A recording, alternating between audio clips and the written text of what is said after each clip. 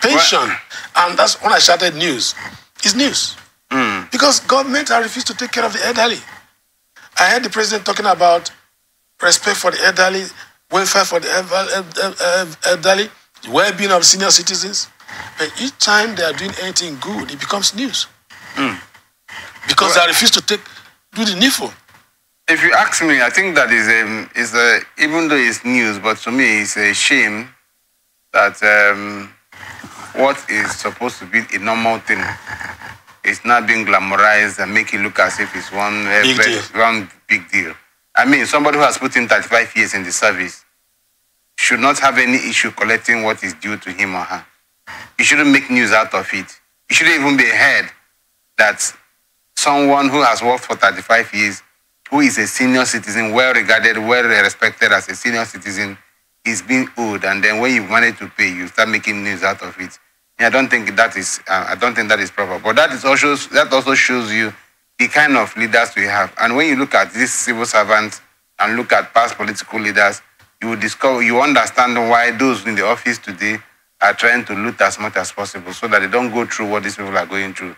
And I think the vicious cycle continues. It continues like that. It continues to go on and on and on and on. You know one problem I have with the political system, the political parties, the politicians, and some in the public sector.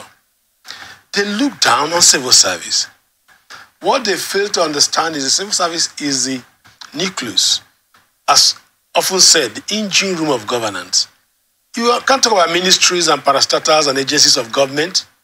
You cannot talk about governance without the civil service. You know, they are the operative force. Yeah. You know, that's just, for me, that's just on paper. That's just on paper. You know, the problem we have in Nigeria is that the offices are defined by the person who occupies those offices. Exactly. That's what we have in Nigeria. The civil service is supposed to be part of the policy formulation of any government, part of policy implementation plan of any person who occupies any particular. Yes. So, but the situation whereby the civil service have been reduced to servants. They have been reduced to servants. Yes. They only sit down in the office and carry out instruction that has been given out by the supposed Oga. Politicians. Yes, supposed Oga. And that is what happens. And when you refuse to follow those instructions, as wrong as they may be, there is a whole lot of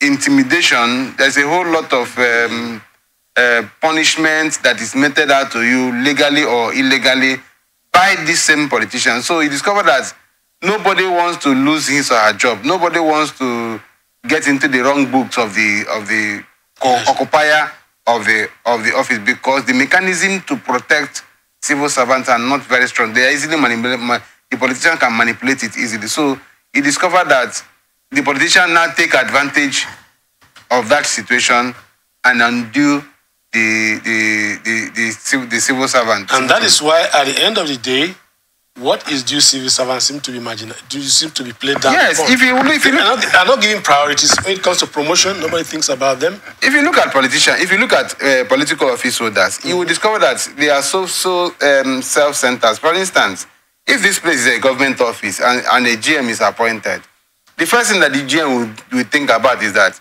how conducive is his office? The furniture, the electronics, how conducive are they top notch? If they are top notch, he will just write. If they are not top notch, the first approval he will make is to make sure that his office, in quotes, you need to have a befitting office to enable you to work. And after the office, the next thing is official car. And when you talk about official car, they are not talking about the normal car that average Nigerian can afford. Are you trying to? I'm saying this thing because I have in the course of doing this job, yes, I have worked with politicians. I have covered campaigns. I have covered government functionaries. I have seen the difference between political office holders and the civil servants, and of course, ordinary Nigerians. The gap is too much. Yeah.